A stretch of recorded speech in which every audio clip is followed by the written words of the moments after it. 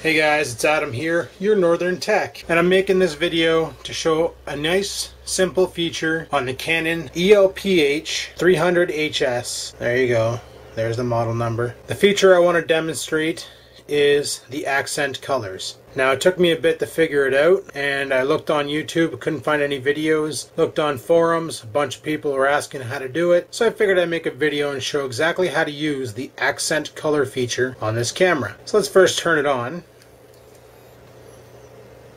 Hey look, whiteness. You can see the wall over there. First thing you're going to want to do is go over here to your click wheel, hit the function set, make sure it's in program mode, otherwise it won't work.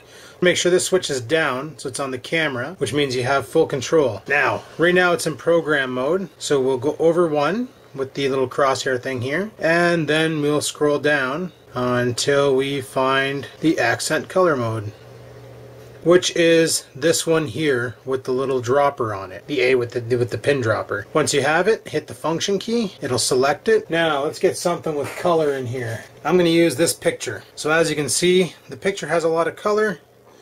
Look at it through the viewfinder of the Canon, it's black and white. So let's say you want just reds to show through. All you need to do is you press and hold the menu button, which is right here. Press and hold, and then it comes up with accent color. Now the way this works is whatever color you get that square on is the color that it's going to become. So we want all reds, so we'll bring it over here, aim it at the red, and you press this macro button right here. Now as you can tell, only reds are coming through. Now what you can also do is you can set the intensity so that more colors beyond the red will come through, or less colors beyond the red will come through. So it's strictly that color, and you can get your effect that way. Once you have it the way you want, hit menu, and as you can see now in the picture, here we'll snap a shot.